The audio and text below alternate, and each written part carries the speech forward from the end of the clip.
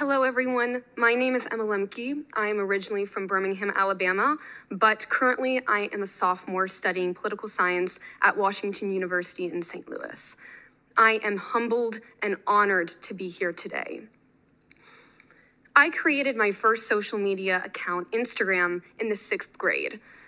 To me, as a 12-year-old girl, to 12-year-old me, these platforms seemed almost magical.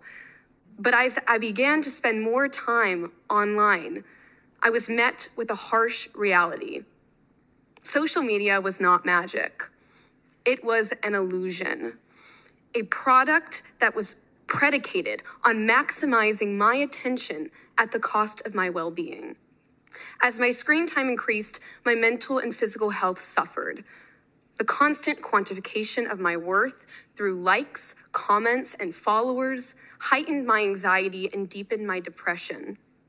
As a young woman, the constant exposure to unrealistic body standards and harmful recommended content led me towards disordered eating and severely damaged my sense of self.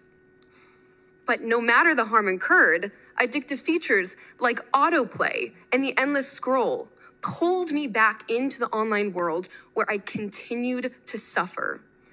And there I remained for over 3 years, mindlessly scrolling for 5 to 6 hours a day.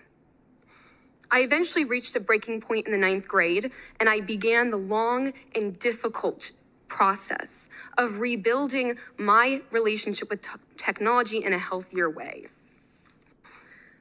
Senators, my story is not one in isolation. It is a story representative of my generation, Generation Z.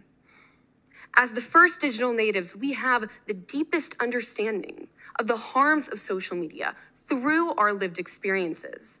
But it is from those experiences that we can begin to build the most promising solutions.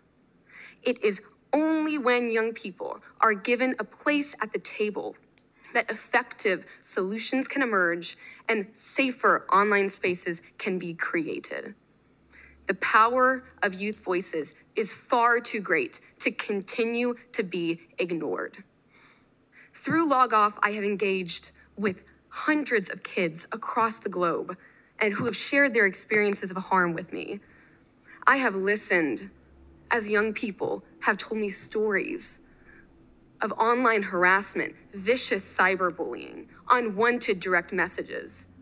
But most powerfully, I have heard as members of my generation have expressed concern not just for our own well-being, but for younger siblings, for cousins, and for all those to come after us.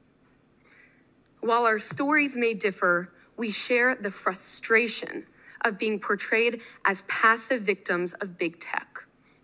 We are ready to be active agents of change, rebuilding new and safer online spaces for the next generation. 10 years from now, social media will not be what it is today. It will be what members of my generation build it to be. We want to build it differently. We want to build it right.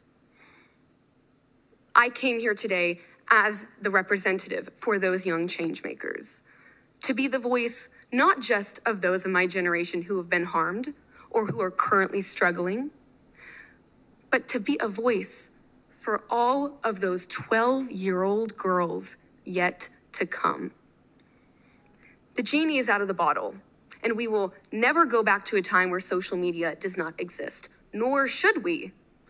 But make no mistake, unregulated social media is a weapon of mass destruction that continues to jeopardize the safety, privacy, and well-being of all American youth. It's time to act.